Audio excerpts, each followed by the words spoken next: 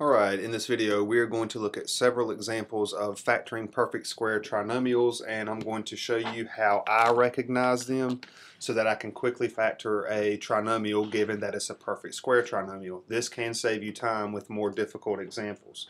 Now, looking at these first two here, some conditions we want to go ahead and get out of the way. We want to make sure the trinomial is in descending order in terms of exponents. Notice we have x squared, x, and then this constant. Same thing over here. Another condition that has to be met too is that we want this constant term in our trinomial to be positive. Notice we do have positive 16 and positive 81. However, the sign here does not necessarily always have to be positive. It can be negative, and this technique will still work. Now, in your algebra class, you probably would approach this and say, okay, well, I'm trying to factor this thing. I want two numbers whose product is going to be 16. I want the sum of those two numbers to be 8. And that is a positive 8 there. Notice your sign. Well, 4 times 4 gives you 16. 4 plus 4 gives you 8. Now, we take those two numbers, and the way you've probably learned to factor before is you just say, okay, x, and that's a positive 4, so we have x plus 4. And then our other factor is going to be the other 4, so x plus 4. And then we can rewrite this to say x plus 4 all squared. And there's our answer. Now, there is a faster way of doing this, especially when you get to more difficult problems. I'm going to talk about that in a second, but let's go ahead and review this one over here and see how this works out. Well, now we want two numbers whose product is going to be a positive 81. We want the sum of those two numbers to be a negative 18, so be careful with that. Watch your signs right there. Well, what about negative 9 times negative 9? That does give us 81, and negative 9 plus negative 9 does give us that negative 18. So therefore we can write x minus 9 times x minus 9, and maybe you're starting to see a pattern here if you haven't noticed this before, but we have x minus 9 squared. So there is our answer to that one. Now there is a way, and I'm going to show you the technique that I use. This is not the technique that I use for tougher problems.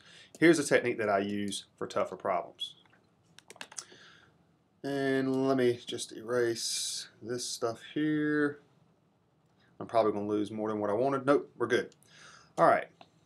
So here's what we can do. Granted your trinomial is in order with descending powers, and granted your constant term is positive. If you recognize two perfect squares at this end and this end, then you might possibly have a perfect square trinomial.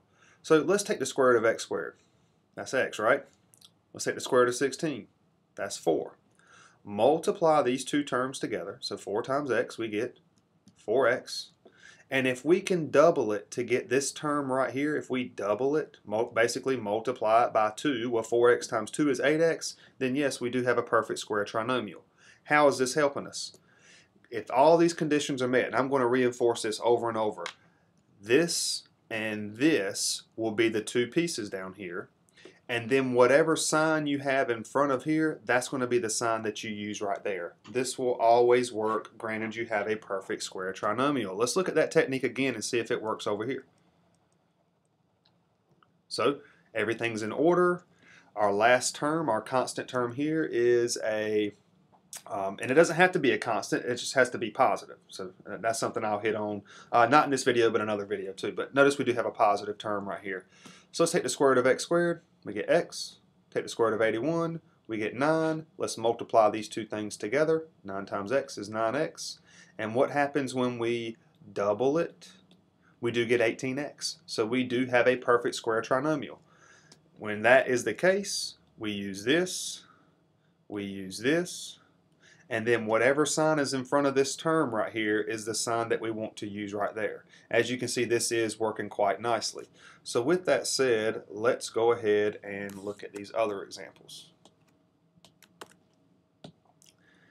Alright, so 4x squared minus 4x plus 1. Instead of you trying to factor this, maybe using the AC method or the bottoms up method, notice that everything is in order. This last term is positive. What's the square root of 4x squared? That's going to be 2x. Make sure you take the square root of the coefficient too now. What's the square root of 1? Well, that's 1. Let's multiply these things together. 1 times 2x is 2x. What do we get if we double it? I'm just going to start writing a D here. Let's double it. What do we get? We get 4x. Very good. So we do have a perfect square trinomial. We want to use these two terms, and we want to put a minus in between them. And therefore, this thing will quickly factor to be 2x minus 1 all squared.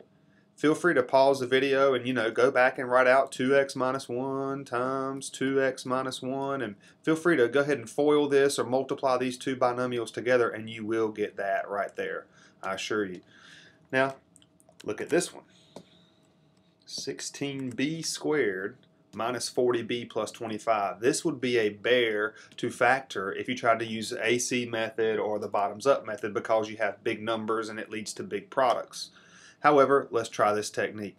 Square root of 16b squared, that's 4b. The square root of 25 is 5. Let's multiply these together. We get 20b. And if we double it, do we get 40b? Absolutely. So just like that, we have found our two pieces. And we want to put a minus in between them. And remember that it is a squared binomial. So we have 4b subtract 5. I'm getting the 5 from there, and it is squared, just like that.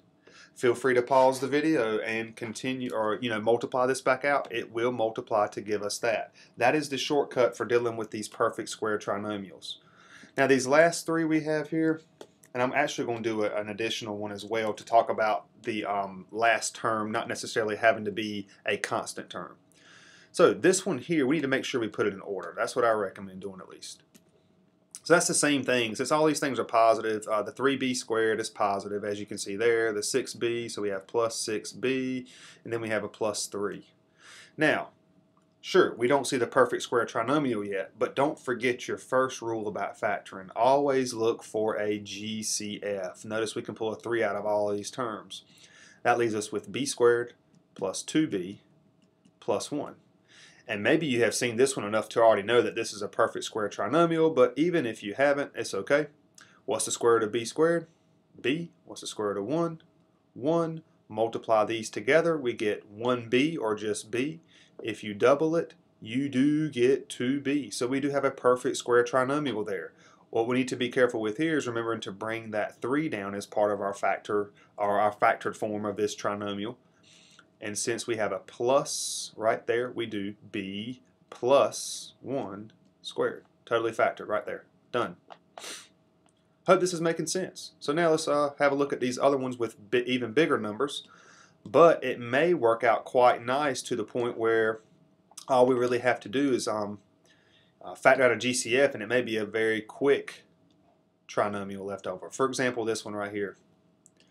We don't see perfect squares, but you always want to look for a GCF first. So I'm going to rewrite this. Pulling that 10 out, we're left with n squared plus, dividing by 10, we get 10n. And dividing this by 10, because we're pulling that 10 out, we get plus 25. Feel free to do this if you like, but the square root of this is n. The square root of this is 5. Remember, we multiply n times 5, and we double it, and it does give us that. So it is a perfect square trinomial, and we use the plus. So our answer is 10 times n plus 5 squared. Feel free to pause the video, go back and multiply. This will give you this right here. I'm going to take this one over to a new page. Alright. So right here, what can we pull out of this thing? Well, I know I can pull out an m squared. See how we can at least pull out an m squared out of all these things. And can we pull out an 8? Absolutely, because 8 goes into itself, 8 goes into 80, and 8 goes into 200. So 8m squared is our GCF. That leaves us with 25m squared there. Just take note, if you take 8m squared times 25m squared, if you distribute that back, you will get that 200m to the 4th, plus 8m squared times a 10m. If you take 8m squared, distribute it to the 10m, you will get 80m cubed. And then we have plus 1, because 8m squared times 1 is 8m squared. This is a perfect square trinomial. Let's go through that process one more time. Take this square root, we get 5m. Take this square root, we get a positive 1. Multiply these together, we get 5m. And if we double it, we do get 10m. So as you can see, this little technique of pulling the square roots, multiplying them together, and doubling it, if you do get this thing right here, it is a perfect square trinomial. So coming on down here, bringing down our 8m squared from that GCF, and then what we have left is the 5m plus, remember you get your sign from right there, plus 1 squared. Now, before I end things, I know that's all the problems in this video, but I want you to be careful. Suppose I had this. Let's go back and revisit one of these problems that we did earlier. How about this guy right here? I'm going to show you some things you have to be careful with. Now, instead of this being minus 4x, I'm going to put minus 14x. Okay? So we got 4x squared minus 14x plus 1. This is no longer a perfect square trinomial because remember, when we take this square root, we got 2x. When we take this square root, we get 1. If we multiply these together, we get 2x, but if we double it, it does not equal the 4x that we want. So we cannot do that shortcut because this thing is not a perfect square trinomial. Again, I press the undo button, but if we double this, we do not get 14x, we get 4x. So this right here is not, this is not a perfect square trinomial. Alright, and then one more thing to point out to you while I have you here, just one more example. What about this? Suppose we had x squared y squared plus, let's do a minus. I haven't done too many minuses. Minus, let's see here, how about 10xy,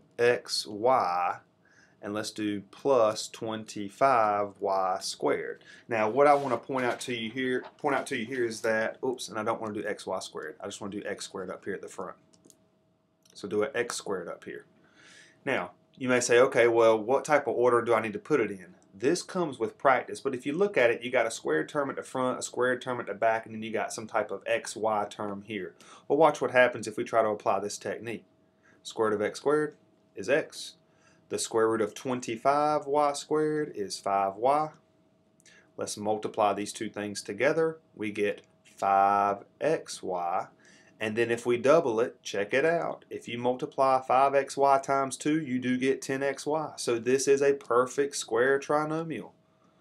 Boom, boom, and then use that sign right there as I have in the other parts or the other examples in this video. So therefore our factored form will be x minus 5y, and it'll be squared. Feel free to go back and multiply this out, and I assure you, you will get that right there. And there you have it. That's how you can multiply or recognize perfect square trinomials based on some conditions here of taking square roots and doubling things. And that's it for this video. Hope it helped.